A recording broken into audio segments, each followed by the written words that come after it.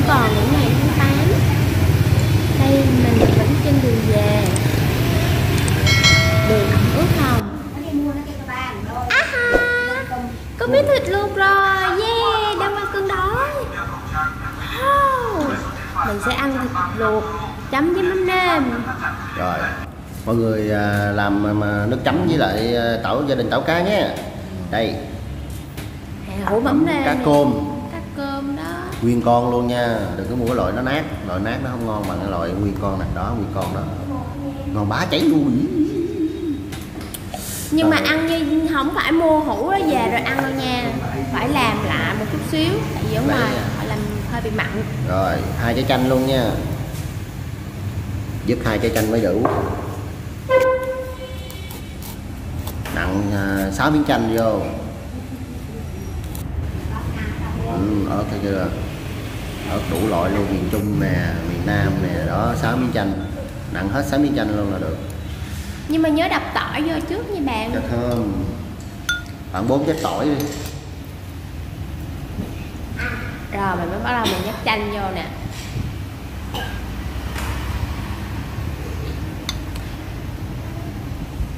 Cái mùi mắm nêm thì khỏi nói rồi đúng không? Sao mà mắm nêm với lại nó hợp với lại thịt luộc dữ gì ta, không hiểu luôn á. Vì sao không lấy nước tương mình ăn đi.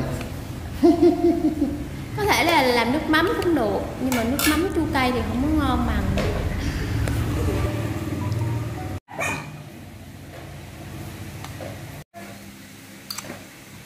3 muỗng đường đi. Đó, quậy lên.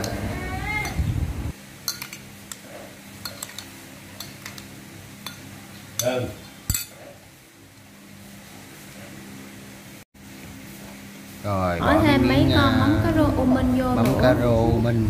Trời mà sắp sẵn mùa của u minh á, làm mắm để đó sẵn rồi lâu lâu pha vô cái mùi vị của mắm nó sẽ tăng thêm. Đó, cà rô đó. Cà rô u minh nên phải nói rồi đúng không? Xé ra, đừng có để xương nha, xé ra bỏ vô. Quá trời luôn. Trộn lên. Đó là mắm sống á. Trộn lên đi. Này có tỏi nữa nên không có bị đau bụng đâu. Có gừng trong trọng nữa đó.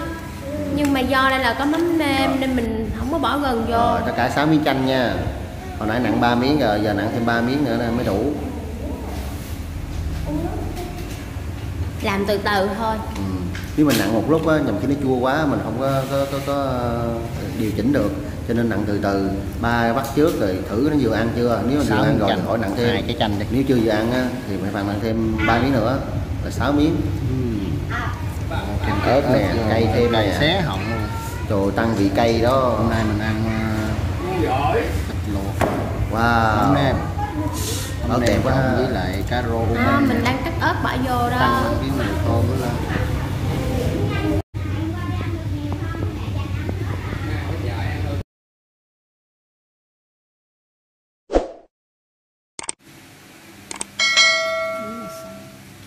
Sắc thịt là sắc miếng mỏng nha, mỏng thì ăn nó mới ngon, sắc dày quá là mau ớn lắm đó. Cắt từ từ thôi, Cắt chậm thôi nha.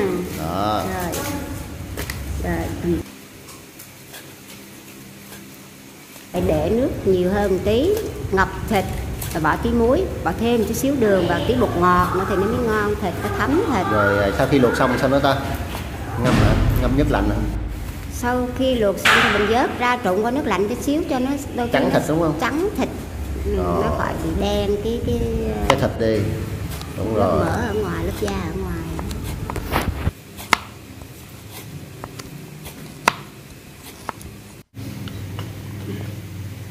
Mà ăn thịt luộc thế này mà chấm với lại mắm cá cơm, tí rau sống là của bánh tráng này là tuyệt vời. Mẹ có mua bánh tráng bên Bình Định đúng không? Có, mua bánh tráng Bình Định, có tí xíu mè nữa. Rồi trước khi ăn mình phải trụng với nước. Đúng rồi. Trước khi ăn thì bánh tráng phải trộn để ngâm tí xíu nước, cái vuốt nước cho nó mềm, bánh tráng là nó cuốn được rau chứ, cuốn được thịt chứ. Rồi. Vậy.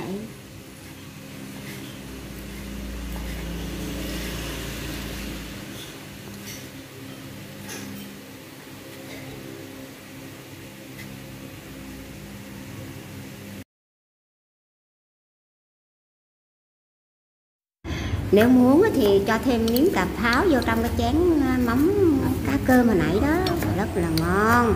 Nó chua chua, ngọt, thấm được cái cay cay nữa. Đó, cà pháo trộn vô. Khi mà mình gói mình lấy miếng cà pháo, mình lấy một miếng cá cơm. Hết cà pháo luôn đi.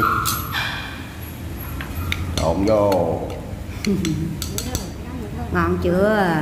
Rồi, bà ngoại rửa rau nè. Rau thì có gì thì ăn đó. Bánh tráng bình định bánh nè. tráng.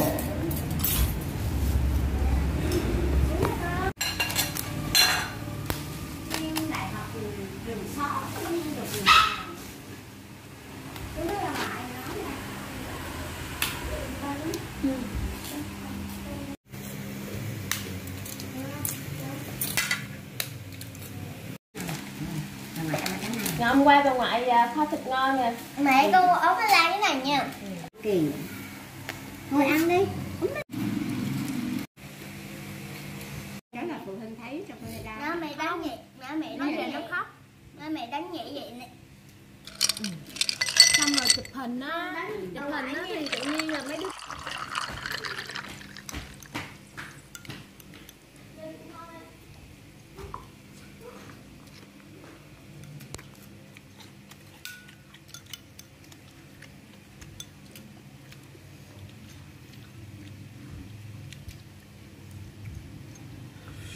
Cay quá. Cay ngon ghê nè. Cay mới ngon lắm.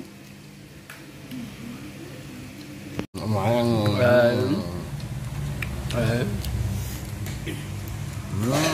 ngoại nhậu luôn nè. Nhậu luôn nè. Đi nè. À, vô.